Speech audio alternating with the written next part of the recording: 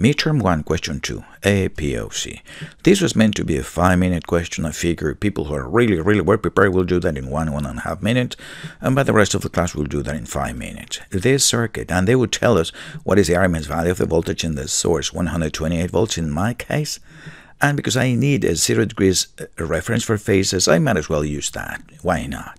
They're also telling me that the source is delivering that much apparent power, 9,800 volt amperes, and they give me what is the power factor that the source is, 43% capacitive in my case. They give me also the resistance of the cable and the reactance of the cable. And what do they want? They want the RMS value of the voltage and the load.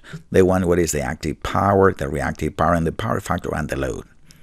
Geez, if I only had the current in the circuit, it would be easy to find VF. VF would be the voltage of the source minus the drop in the cable. Yeah.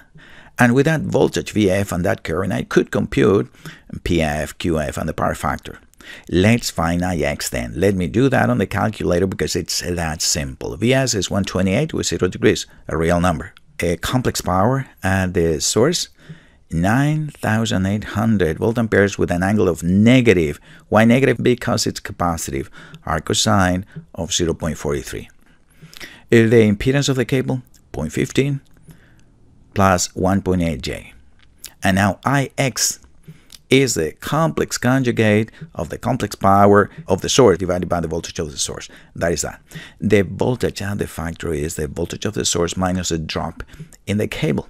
Vs minus Zc multiplied by Ix. And the complex power at the load is the voltage at the load Vf multiplied by the complex conjugate of the current Ix. We're ready. What is the RMS value of the voltage at the load?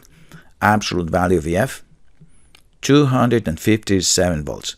What is the active power at the load? Real part of SF, 3.3 kilowatts.